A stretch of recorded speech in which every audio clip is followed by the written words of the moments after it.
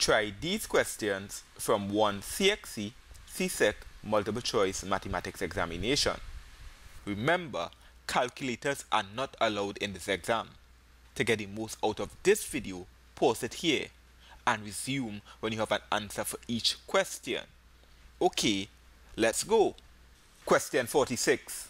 In a function, each element of the domain is mapped to one and only one element of the range. This means that only one arrow leaves each element of the domain. The answer is D. Question 47. This inequality represents less than 1. The circle at 1 is not shaded, so 1 is not part of the solution set.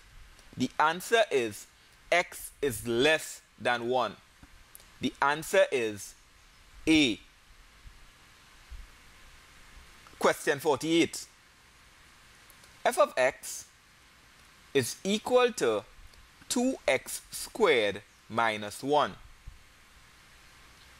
F of negative 3 is equal to 2 negative 3 squared minus 1. Remember BODMAS. We do powers before we do multiplication. Negative 3 squared is equal to negative 3 multiplied by negative 3. 3 multiplied by 3 is equal to 9. A negative by a negative is a positive, so positive 9. So we have 2 multiplied by positive 9, subtract 1. 2 by 9 is equal to 18. 18 subtract 1 is equal to 17. The answer is C. I am Mr. Dube. Post a comment.